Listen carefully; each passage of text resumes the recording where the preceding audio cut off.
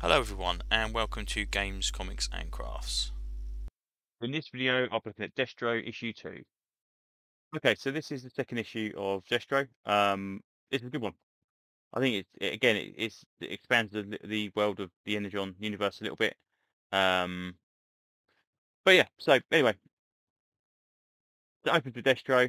Again, still don't know if it's supposed to be a metal face or whatever because it moves around. Opens with Destro kind of basically explaining that the extensive enterprises, which is the twins company, basically caused the attack on them, destroyed a load of equipment. And then you cut to the twins in New York City that are saying the same thing. Um, so they're basically saying, oh yeah, we're going to kind of, each of them are kind of vowing to outmaneuver the other ones and destroy them as they kind of go along. There is an attack on the Red Shadows base by this guy who drops a bomb on it, which again, I don't know if this is an actual thing from the um, cartoons and the toy store. I believe it is.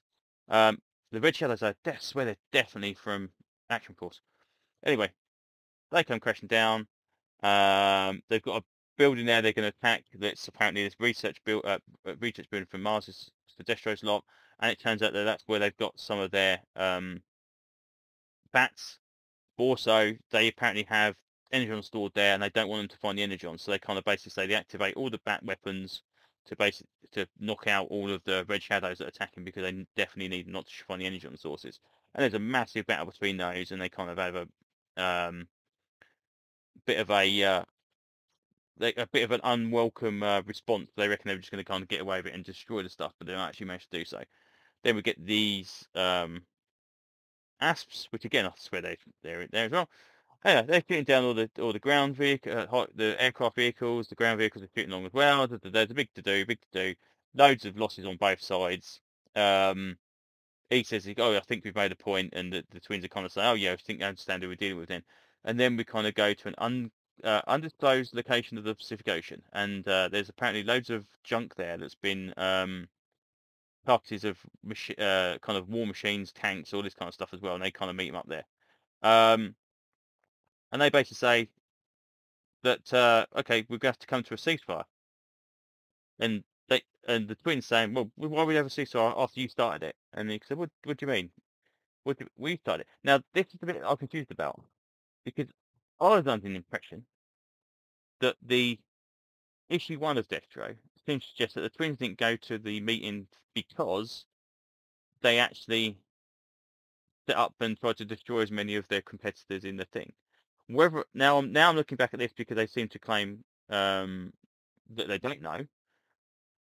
Was it just that they were reveling in the fact that it got destroyed, but they weren't there and they were happy with that? I don't know. So I'm hoping that's the case because again, but who's the third person? Who's the and that doesn't obviously be in this one. So I don't really know. I get the impression though that the twins are the actual people that put this forward. Um, Basically, Destro kind of says that there are. Did you know that there is over since the 1950s or whatever there have been 6 nuclear weapons that have mysteriously disappeared, and the government believe that there is kind of like they've gone missing. They don't know where they are. And Destro says, "Well, actually, I've got one, and it's currently targeted on this location. So if you're going to kill me, then I'm going to nuke this location and kill the twins." So I think it's okay. That's pretty cool.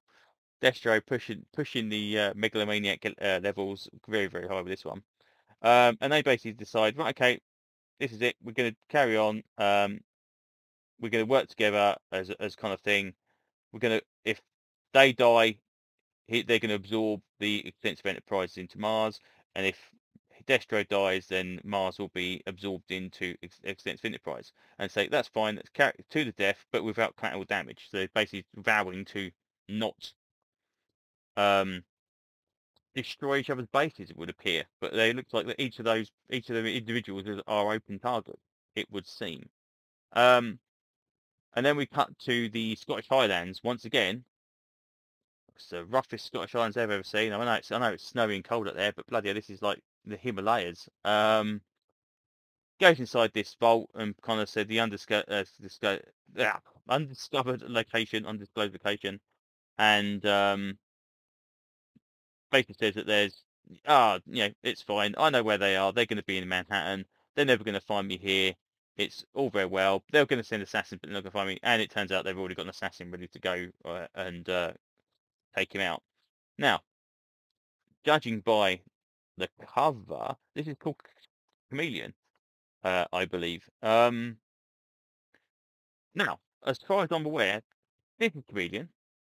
This is a blonde woman, and this is a new character to the Energon universe because I think she's on that on the when they did the wraparounds or the 4-part cover for the Energon.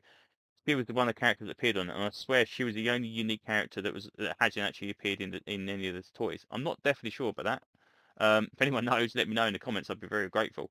But I think she's unique to the Energon universe at this point in time. So whether or not she's going to be fulfilling Baroness's part, because obviously Baroness is with G.I. Joe, technically, or whether or not she's just going to be another character at the sideline, I don't know. But she looks pretty cool.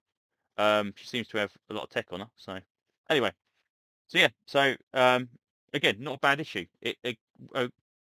I still think that they could have done a Destro series and then did the end of Cobra Commander, where in the end of this one, so basically, he's kind of done his bit and been beaten down or whatever, and he kind of says, well, I have to join up with Cobra Commander now because I need the thing, rather than that being in the end of Cobra Commander. But yeah, all good. Void World was next, which is coming up this week. I should get that hopefully the weekend. Again with a Springer cover. Then we've got the 3rd issue of Scarlet, and then we've got the fight between Transformers in Shockwave and Optimus Prime. But yeah, Energy Universe is still, I think, it's still the best thing going at the moment. So more than happy to continue buying these, and definitely looking forward to a proper G.I. Joe book when that actually finally arrives, rather than kind of these miniseries. But we'll see. But yeah, all in all, Destro was one that I was kind of a bit lukewarm on last time. This 2nd issue has definitely made it a little bit more interesting. So yeah, there you go. Right. So with that, I'll say thank you very much for listening, and hopefully I will see you on another video. Bye bye.